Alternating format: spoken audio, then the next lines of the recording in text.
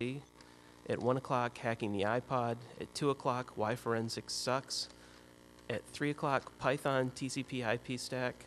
And at 4 o'clock, media streaming. The other announcements, if you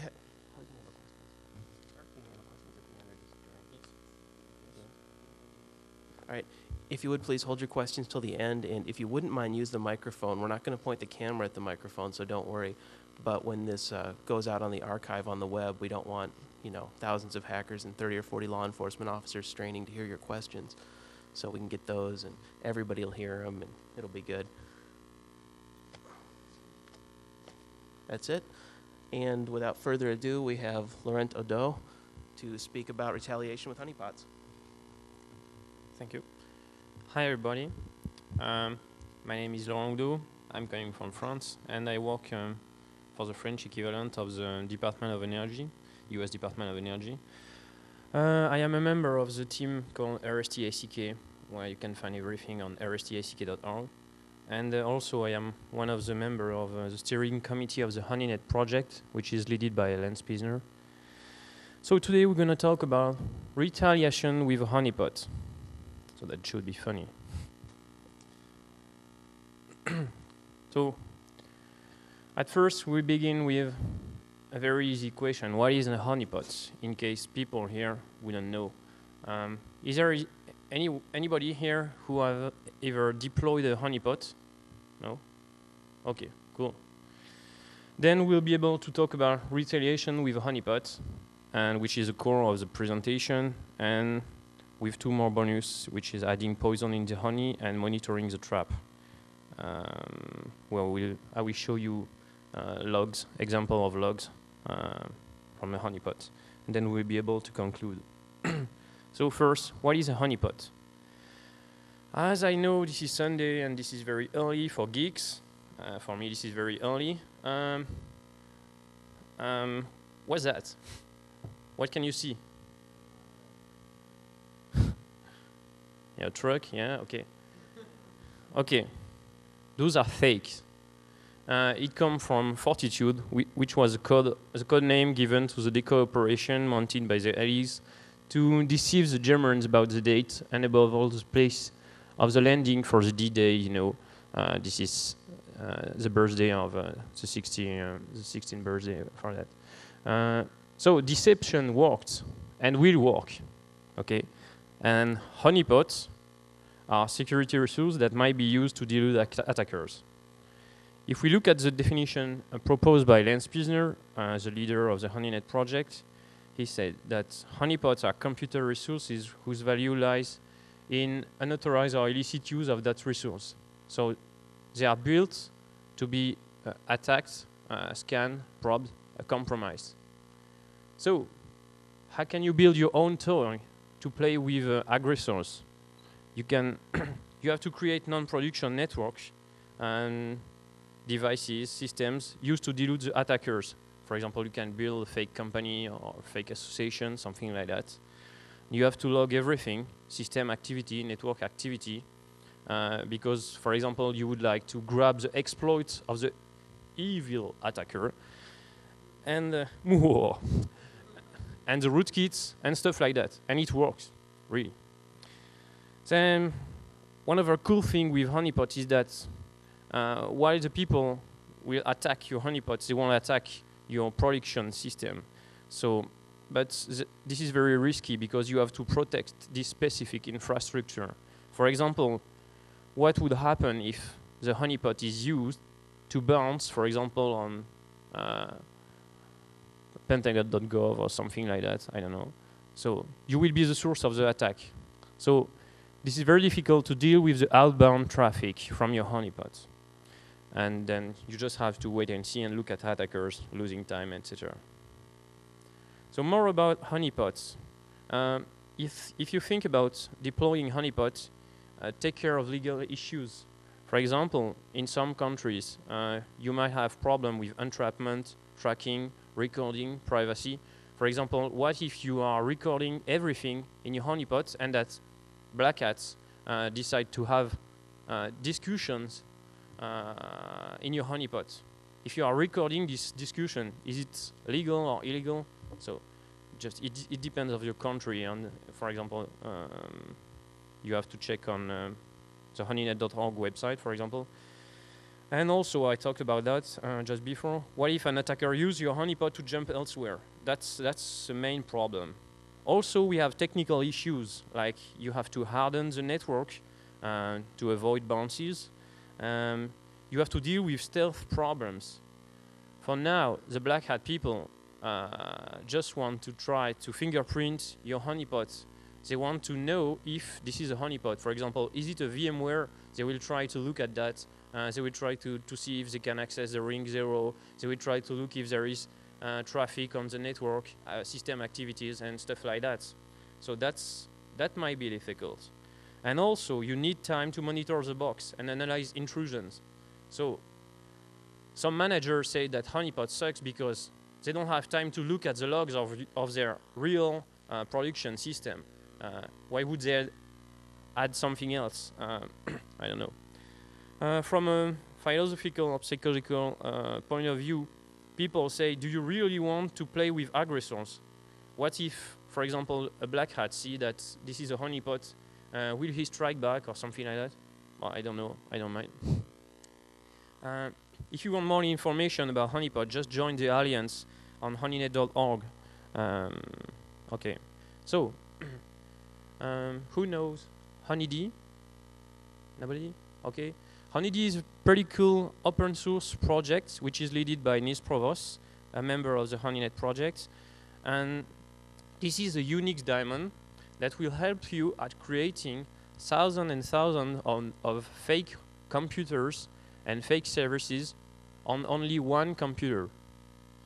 And this is very cool because it can fool tools like Nmap and Xprob. And for example, you can build with, I don't know, a few lines of configuration. You can build, for example, a fake cluster of PlayStation 2. That's quite funny. You can imagine someone from a foreign country attacking your fake cluster and saying, oh, dude, there is a PlayStation 2 cluster. That's strange. But everything is fake. So if the attacker sends an exploit, we grab the exploit, and that's quite funny. So this is very easy also to simulate arbitrary routing topologies and stuff like that. To show you, for example, as you might see from the network, when packets come down to HoneyD, it comes through lib pickup, and then there is a virtual IP stack that deals with packets. And depending of the type of packets, for example, if this is TCP and UDP, and if HoneyD want to simulate a fake service to delude the aggressor, then HoneyD will launch an external program that will deal with the aggressor and simulate a service. Then, when packets will go out of the honeypot, it will go through something that is called the personality engine to fool, for example, tools like Nmap or Xprob. Okay? So, to configure HoneyD, this is very easy. You just have to focus on creation. Go create. Imagine what could be your own fake network and systems and just write a configuration. For example, I would like a fake box with Linux on 192.168.1.22 with a fake email server and fake suite server and whatever. You just have to create, for example, create a template, say the personality will be a Linux kernel with this version.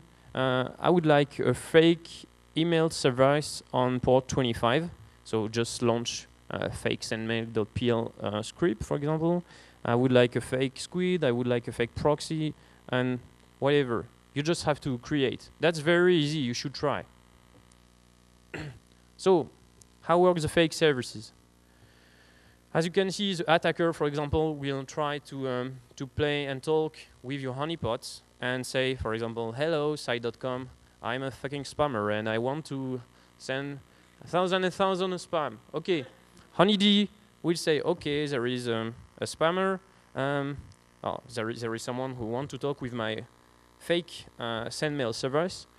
It will launch the fake external sendmail script, and this fake external script just have to deal with input and output. For example, if I receive hello, then I will write something. If I receive a mail from, I will write something. And this is, as you might see, this is very easy to write your own fake service. Then it will launch, for example, the answer, send the answer, and Honeydee will finally send the final answer with, in case this is needed, changes in TCP and IP, for example, headers for personality issues. And the attacker will really think that he is talking to a sendmail script. So, this introduction was just here to help you at understanding what are honeypots. But the core of the presentation is retaliation with honeypots. So, I'm pretty happy to be here at the HOPE conference to talk about that because, for example, in France, we have restriction of laws, and this is not clear for now till June if this is legal or not to talk about stuff like that. For example, you don't have the right to get exploit on your own computers and stuff like that. But I won't talk about that here. If you want to talk, just come on, but offline. So, during the last CanSecWest in Vancouver, I made a talk which was called Towards Evil Honeypots, when they bite back. So, this presentation will strongly use slides from what I show during CanSecWest Core 04. So, I said that evil honeypots are computer resources that are able to counterattack or play with an aggressor by using specific self-defense techniques. You know, active defense, countermeasure, counterattack. We're not just talking about fighting off. We're also talking about fighting back. Okay? So imagine something like the aggressor that will attack your evil honeypots. And the evil honeypots will say, okay, if you touch me, I touch you, okay? And it will hack back. I will show you an example just after that. Don't tell the feds. Okay, why would we play with retaliation? At first, you could argue that people have the right to protect themselves. Okay, and you could say that self-defense should be accepted. Of course, this is very difficult because self-defense is not something. This is only most of the time something for physical threats, and this is very difficult to talk about that for the digital world. And also, this is very difficult to do clean retaliation because, for example, in the US, you don't have the right to protect yourself if you had another solution. So how could you prove that you had no other alternative solutions? That's very difficult. And also, your answer, your counter-attack, has to be proportional to the attack. What is proportional? For example, if you get a DOS, a denial of service, what is proportional? A DOS? Why not? But you don't know. And also, if you attack back a computer of a victim that was hacked, for example, I don't know, that could be a very big cluster playing with codes to fight, for example, human disease. You will hack back such a computer, and that's not funny, okay? So, as you might see, retaliation is funny from a technical point of view. I am a geeky, but also I'm aware of legal issues, so think about that if you look at those stuff. So with the white hat community might be interesting in retaliation, for example, to stop specific kind of attacks like worms, and also to stop monitor by internal user or attackers. Of course, this is very interesting. But we have to be aware that retaliation could be used by black hat people, for example, to commit automatic crime. Imagine if you put a honeypot that will hack back any incoming client, that's something that will automatically attack clients. So that's something very bad. Why I am talking about honeypots? Because they are non-production resources. So incoming traffic might be considered as suspicious and should be considered as an aggression because this is a non-production system. That's why this is very cool to put something like retaliation on a honeypot. Because being evil with an aggressor might be considered as self-defense. Might be also, I said. So hacking back. The trouble is you have to think about spoofing. Are you sure that the attackers are those you want to hack back? You might attack innocent, and first casualty of war is innocent. You remember Platoon? And what is the real source of the aggression? Those questions are very difficult. And also, imagine if hackback become legal, how will you be able to prove that there were an incoming aggression? For example, if you add a line in your logs saying that, yes, Pentagon.gov attacked me, that's why I hacked back, that's totally stupid, okay? And you should go in jail. So, the proof of incoming aggression will become something very difficult. And also, imagine if everybody puts something like hackback on the internet. Automatic hackback may lead to chaos, okay? So, think twice before playing like that. But hackback could be used for internal problems. Of course, you have the right to pen test your own computers in your company most of the time. So, if you have the right to pen test your computer, your own computers that are under your legal, you see what I mean.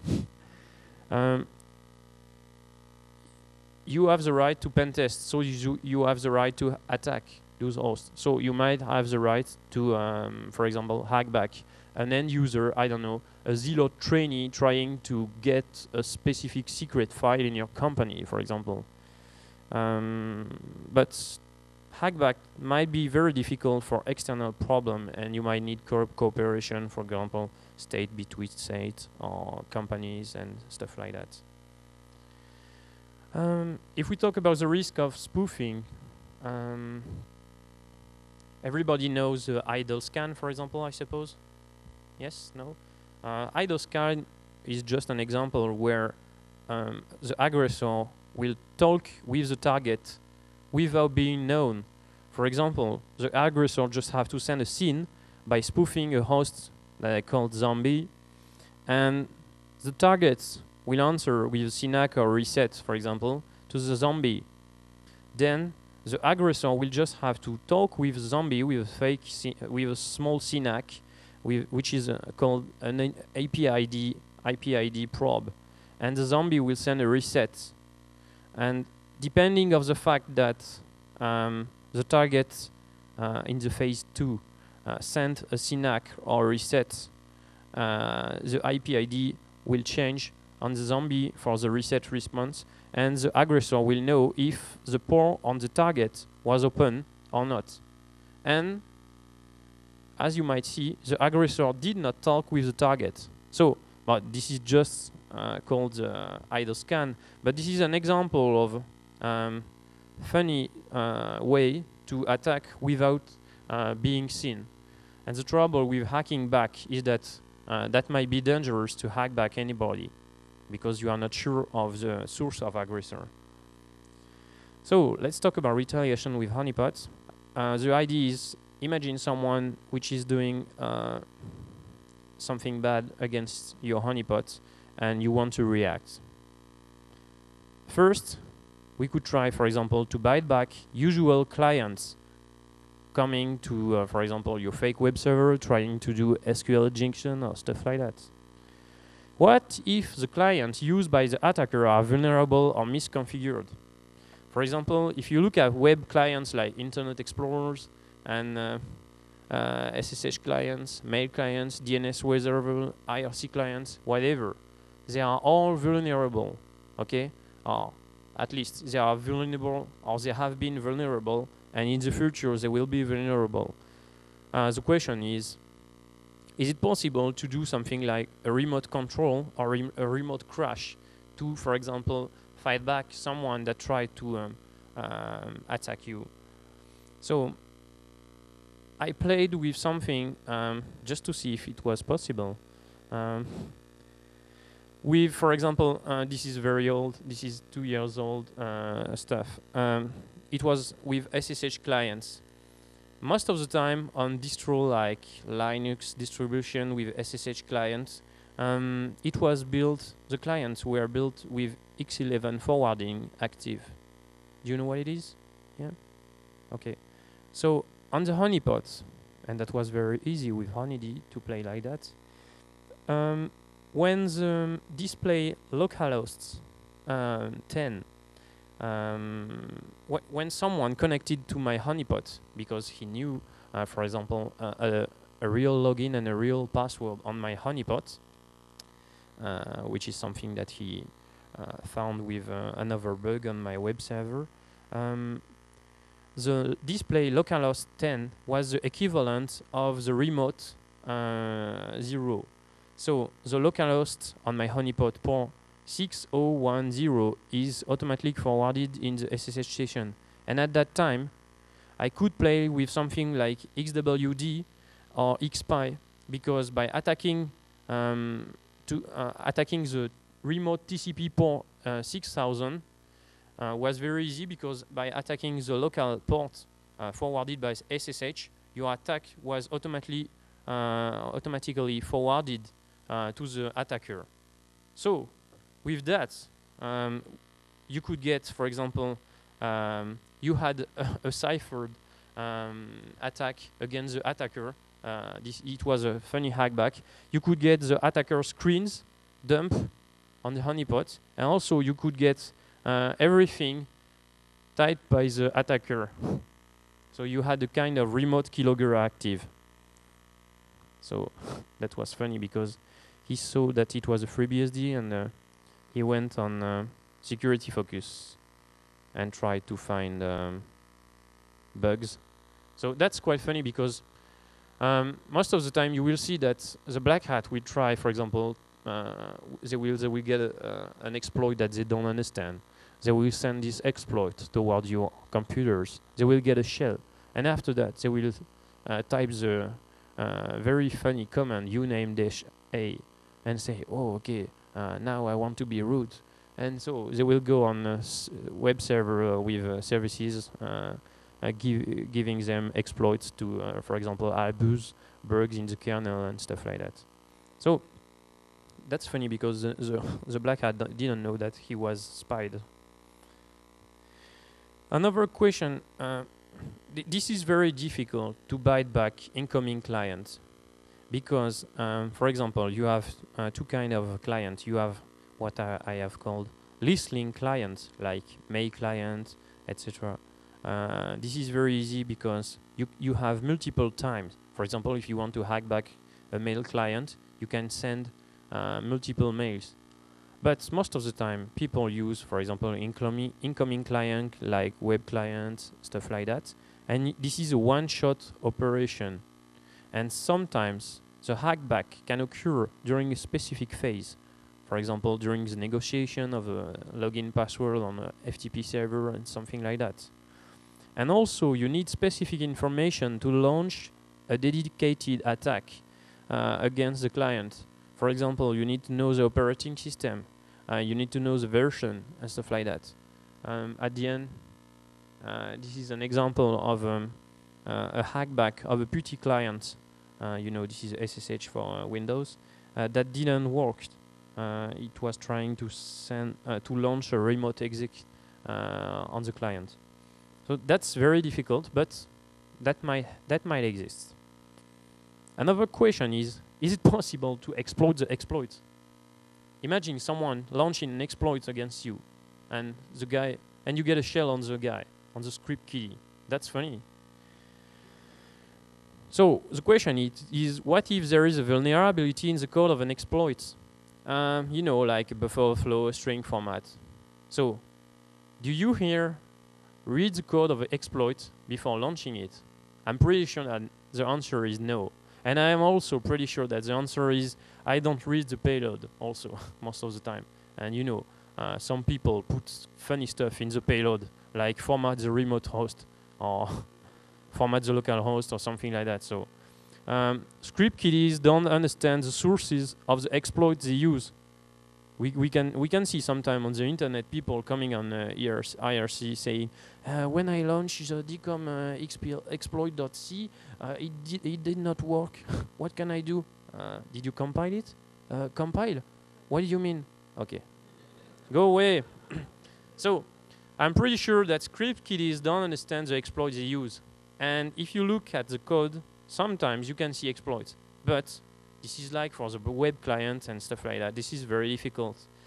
If you look at automatic tools used to launch remote attacks or audits, they are written properly. For example, if you look at Nissus, they created something which is called an ESL to get something like a small sandbox while launching security probes. And also for Core Impact, which is a very cool tool, this is written in Python. And also they have something like a use of small privilege and some kind of sandbox.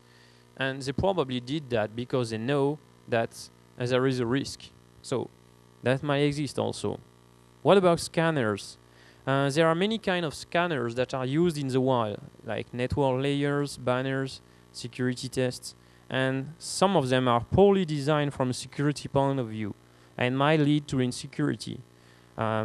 With some of my friends, we saw buffer overflow possible and format strings against scanners. For example, we saw I won't give the name because of the MCA restriction and stuff like that. But we saw scanners, for example, trying to grab your banner of your FTP server and waiting for something which had 1024 bytes, okay? And if your FTP server had a very big banner, you know, I am a FTP server, FTP server, FTP server, FTP server, FTP server, and which was too big, you had a possibility to make a buffer overflow on the client, on the scanner. So that's quite funny because this is a reverse of this usual game on the internet. And also we saw some reports badly generated, for example with HTML, including banners grabbed on the target without checking data. So you could put, for example, a banner from your FTP server with a JavaScript code inside of it, and when the evil script kiddie was trying to look at the security report, you could launch code on his computer, and that's quite funny. So for scanners, that might be possible. What about clients of Trojan horses? What if there is a vulnerability in the code of a Trojan horse client? How many times here, administrators, did you get an incoming prompt for Trojan ports toward your internal network? For me, that's every day, every hour. We have so many probes. So imagine an evil honeypot that would be able to answer to the client and say, yes, I am a Trojan horse server, I'm waiting for your orders. What should I do? Then a counterattack might be possible. Here is an example, technical example with HoneyD. That's why I show you HoneyD at the beginning. By adding a very easy line of configuration, which is add template TCP port 12345, launch the fake NetBIOS Perl script, which is in the back. You add a NetBIOS service on your fake computer. And here is the code of fake remote NetBIOS server that will answer to the client. And as you can see, when the client connects, it just says, yes, I am a NetBIOS server 1.6, which means what should I do? And if the client, for example, click on the button, I choose get info, but I could do it for every button, then the fake NetBIOS server sent, for example, 100,000 A and was waiting for the answer of the client. And here is what happened. So first, the NetBus client is connected. So you can imagine the script kiddie, hey, yeah, okay, I get one, I get a new one. I found a NetBus server on the internet. Then by clicking on the get info, as you can see on the picture number 2, the CPU went increased to 100%. And then, few seconds after that, as you might see, this is an undefined state for the NetBus client. Okay, so this is not something like you get a shell on the attacker, but you killed the application that tried to attack, for example, your company. So I don't know if this can be called proportional answer, but that's very interesting from a technical point of view. I think that the script kiddie was afraid when he saw that. So another question is it possible to fight back worms? For example, imagine in your company, on your internal network, you have a very big problem like a worm. Remember, sadly, summer last year with DCOM exploit and the MS Blast worm. It was very horrible for many companies in the world. So the question is it possible to fight back worms? So this is something I wrote in Security Focus. You can find it.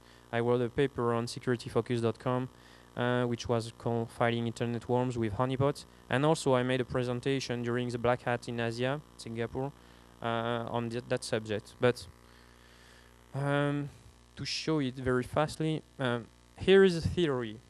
Imagine we have a worm called W that comes. W is for worm. Huh? This is not for something else. I'm not talking about political things. Okay.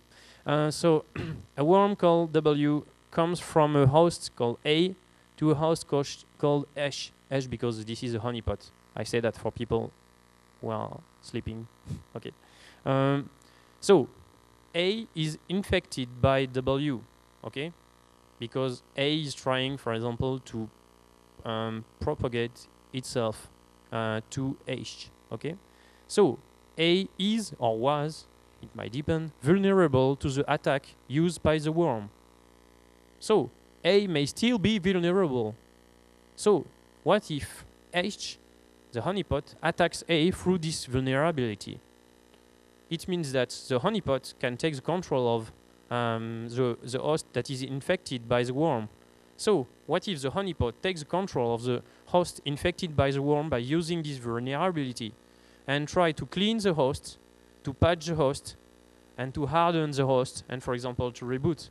Then only with one honeypot you can clean thousands and thousands of computers. The trouble is, as I said, is it legal?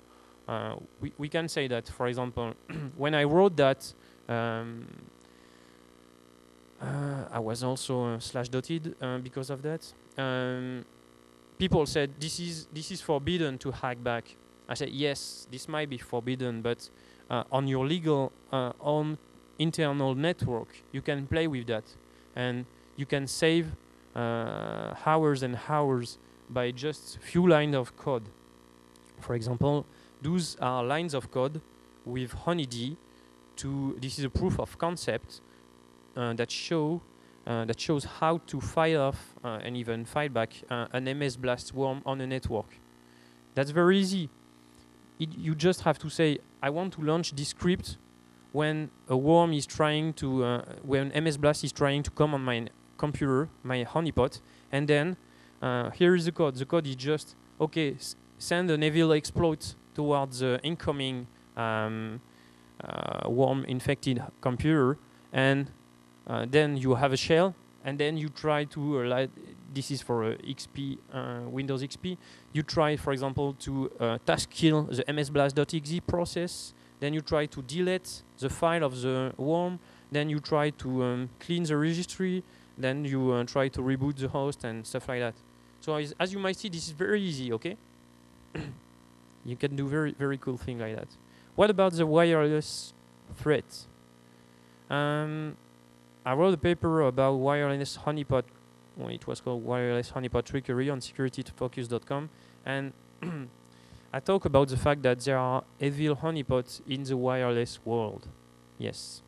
Sometimes you can see, for example, an official access point with fake resources. For example, here, if someone launch something with a SSID, which is hop-05, I think, on channel 3, for example, with a very big signal, what will happen, for example? Some people might think that this is a real network, but it might be a fake one. So sometimes we can see rogue access points, which are used in the wild to automatically attack clients. Because the problem, for example, if you take a train, you're a manager, you open your laptop, you don't know that you have a wireless card for example, in your computer, and while you are traveling, an evil guy in the train, for example, will launch a fake access point, and your computer, Windows XP, which is so kind with you, will automatically connect itself to the fake access point and say, I want an IP address. So the fake access point will just have, here is your IP address. And imagine what will happen if, for example, this manager don't have a personal firewall on this computer. Something like LSASS or DCOM exploit and stuff like that will probably work. And by traveling in only 1 hour or 2 hours, all his sensitive data will be taken out from the computer. So, and also we can see in the wireless world stuff like war drivers trying to open access points and stuff, and playing and trying to create tunneling and to freely go out on the internet. So there is an example of tool. Who knows the tool called NSTX? Yeah, okay. And this is very cool. I don't know how do you find it. This is a very cool tool that allows you to surf and to use the internet with stupid access point without paying. Okay. The idea is, most of the time, on some access point, you have the right to do DNS queries. What if you query your own DNS server somewhere on the internet, and use not really real questions of DNS, but specific DNS questions, which are in fact IP over DNS? And it exists. This is called NSTX, and this is very easy to use. So when we looked on that with my friends from the team RSTACK, we found that this server could be crashed remotely with a heavy honeypot with something like only one line of per. So that's very easy. It was for the first version of NSTX. This is just to show you that there is a threat, or there was a threat. The threat was, what if people use something like NSTX, and by working on the tools used by your enemy, you can find vulnerabilities and easily create your own possibilities to fight off. So now let's look at what can be done in the honeypot. For example, sometimes people try to steal files in your honeypot. Okay? So what if the gifts are trapped? For example, what if an attacker will download, read, and launch, for example, tools from your honeypot, like evil exe or evil doc files? So imagine what if you put something like, I don't know, Britney.mp3 or Britney.exe or something like that. If this is a young attacker, he will probably take the file and bring it back to home to show and to look at it with his friends on Saturday night. Hey, look, I got a Britney.exe file. That might be cool. Yeah, that's cool. Launch it. And there is a patent technology which is coming from a commercial product, which is called Spectre 7, that would add markers on the attacking host for a potential trial, but I've never tested. So we could imagine something like, this is an exploit written by someone from my team. He wrote an exploit that allows you to get a remote shell on someone looking at a Word document that you gave him. So imagine you create something called superclassified.doc file in a .secret directory, and you just have to wait that the script kiddie take it and read it at home. That's funny. You can get a shell on the guy. So some people talk about the possibility for the RAA honeypot. Okay, I won't comment it because I don't want to have problem. As you can see on the internet, on securityfocus.com, there is something written by Goebbels. They said, we focus on creating very warm hybrids to infect and spread over P2P nets. So the question is, still this album, does it mean be compromised? We don't know. This might be something, I mean, honeypot to fight back might be something that will be used by people that want to fight P2P clients and stuff like that. So I won't say this is wrong or this is not wrong. I'm not here for political discussion, but just technical discussion. So let's talk about monitoring the trap, and we're gonna have fun. So something that might be very useful for you is trying to trace back the attacker. So you want to gather extended information about the attacker. This might be very useful on local network if there is not too much filtering on your internet network. Sometimes if you see a zero trainee or someone on your network, for example, you by just requesting or just asking questions to remote service, you will be able to find extended information about the attacker or the guy who is trying to play on a network. For example, you can use stuff like finger users identity. Here is an example with Honeydee, a small Honeydee script to query a remote identity. You can ask, for example, a NetBIOS server who is connected to this computer and stuff like that. But that's very easy, that's very simple, but there are also some other possibilities. If you try to look at network possibilities, you will see that you can do advanced backtracking. For example, you can do active or passive fingerprinting with honeypot. Most of the time, people talk about passive operating system fingerprint.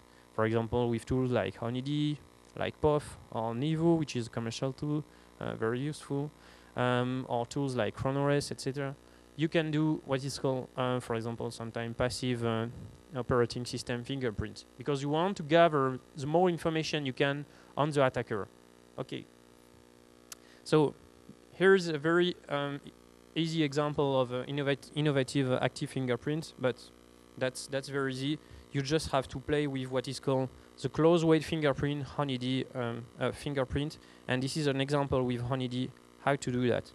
As I don't have so much time, I will let you look at the slides. The slide will be available online on my website, rstack.org/udo. So, to finish with a funny story, here is the Truman Show honeypot. So, the elite are inside the honeypot. So, sometimes people want to talk with strangers, like, you know, we are always saying, know your enemy, you know, like Sun Tzu book. So, if you want to know your enemy, one of the best ways is to talk with the enemy. Just go to the show of Kevin and listen to playing with deception with people, and that's gonna be fun. And usually Black Hat get access, play, and go away on your host. You don't have any opportunity to interact with them, but you would like to talk with them. So what can you do? That's funny. You can initiate discussion with the attackers. For example, to do human technical fingerprint, get more proofs, profile the attacker, get the location, do exchanges, have fun, whatever. So you can use classical tools like write, talk, IRC, ICQ, and stuff like that. But on a honeypot, this might be very easy. For example, if you want to play with social engineering with human aggressors, you can fool the attackers on your own computer.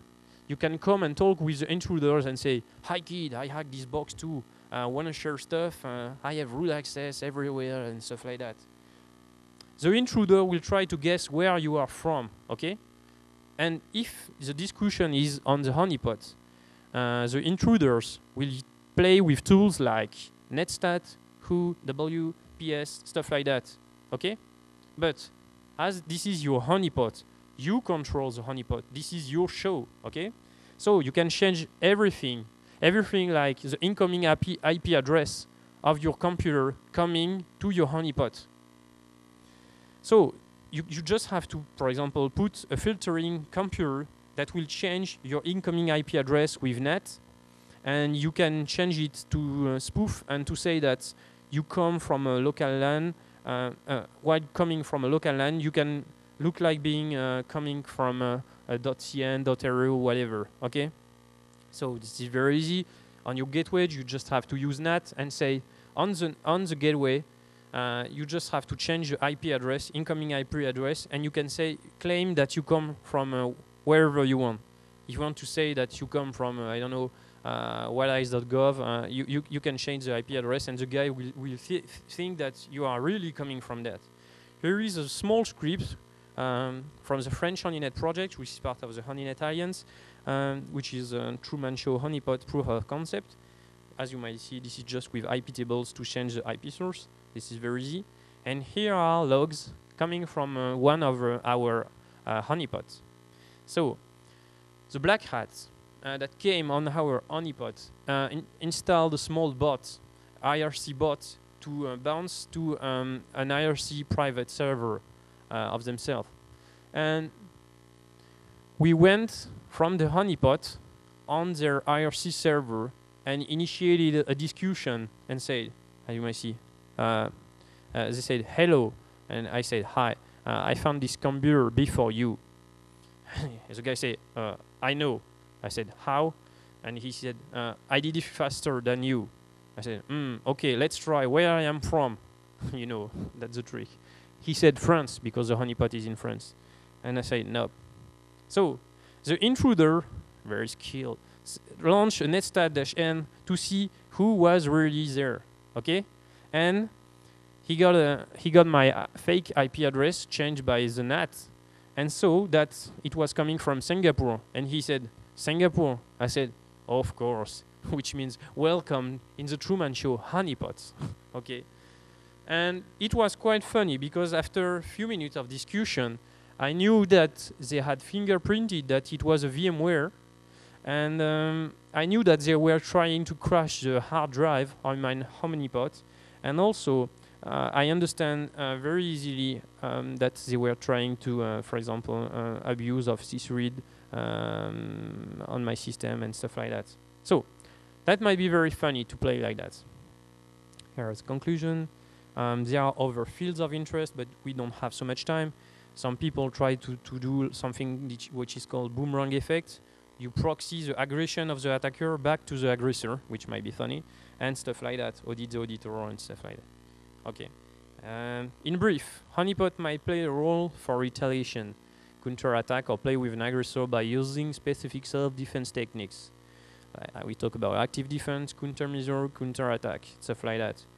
Sometimes you can get a remote control. You can trap the attacker with poison gift. You can gather more information. You can crash the tools used by the attackers.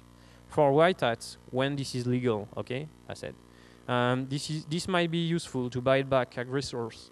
For example, on your own LAN, I said that might be very useful. For black hats, I must agree that this might be a new way to passively attack incoming visitors. And I know that guys from East Europe use my techniques to fight off MS Blast in order to get thousands and thousands of shells in August, last August. Okay, but something which is something like biting back the aggressor could be called the 69 attack. Okay, and as you might know, don't play 69 with someone you don't know. Okay. So, is it a future technology? I don't know. Will we have future law for that, or will it be integrated in our culture? I don't know. We might see. So, okay. Thank you very much, and thanks for your attention. I would like to thank Dragos because he let me show that, and it's coming from Consequest, my previous Consequest conference. So if you have any question, just come on.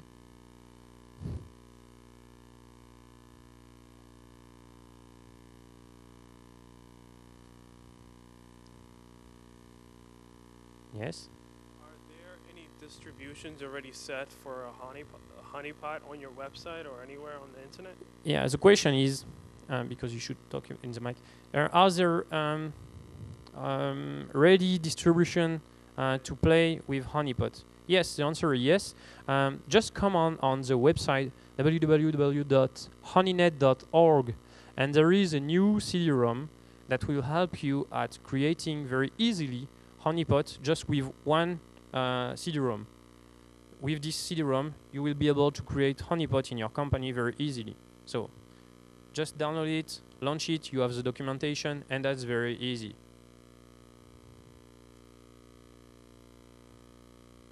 Okay, another question.